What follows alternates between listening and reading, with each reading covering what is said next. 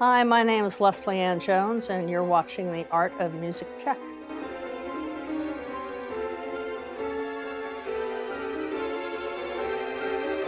I got into the music business the old-fashioned way. I was born into it. My parents were performers. My father was Spike Jones, the band leader and satirist, and my mother was Helen Greco, a singer who joined my father's band, and then later they got married.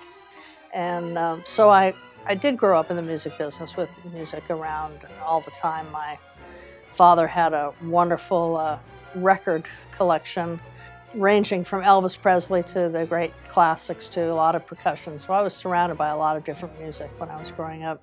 And I ended up playing more rock guitar, joined a band. We did a lot of touring, playing clubs, top 40 kind of stuff, more rock than folk. And I purchased the sound system for the band and then formed a company with a couple of friends of mine that had PA equipment. We did a lot of sound for a lot of other acts. I actually had a home studio in the early 70s when Tascam came out with their first small Model 10 mixer and their half-inch 4-track. And I wanted to be a producer and a manager, not a recording engineer. And I thought I should learn something about recording. So I applied for a job at ABC Studios because I was working for ABC Records at the time, and that was my first job. And but I ended up being a career recording engineer, and I've been doing it for over 40 years. I, use a big, large format analog console, and I still like to have my hands on faders and move them and change balances and do all of that. But I'm the kind of engineer that I like to balance things before it gets recorded so that I don't have to rebalance it later. And that's really hard to do unless you have a console that you can manipulate the sound going in. I would say one piece of equipment that I use every day is my Lexicon 224. It's one of the first digital reverbs that had a controller called a Lark, and it's very simple. It's only got about 8 sounds, but I tend to like simple things like that because they generally were the first on their block to come out with something, and it sounds really good for what it is before things got too crazy and you could manipulate every ounce of something. Usually I don't have time for that. I kind of just want something to sound good with a couple of button pushes.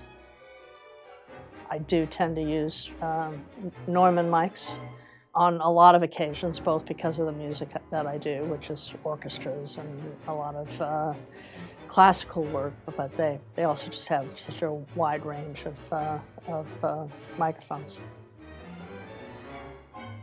Last year I produced and recorded the San Francisco Ballet Orchestra performing Kip Winger's Conversations with Nijinsky. Kip is probably best known as from the rock band Winger, but he's actually a classically trained, went and trained with several wonderful composers and wrote a piece for a ballet that the San Francisco Ballet did, and then that turned into a recording of that piece plus 2 others, and Kip just got nominated for a Grammy Award for Best Contemporary Classical Composition. So that was also a lot of fun.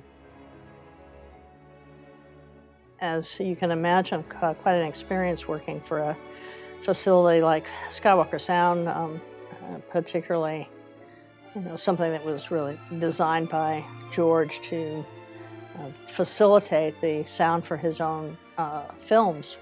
But from the very beginning, Skywalker has done sound for many other movies. And of course, we do a lot of the post-production for Pixar films and Disney films, and that was true even before Disney bought the company. But we don't get to see George as much as we used to.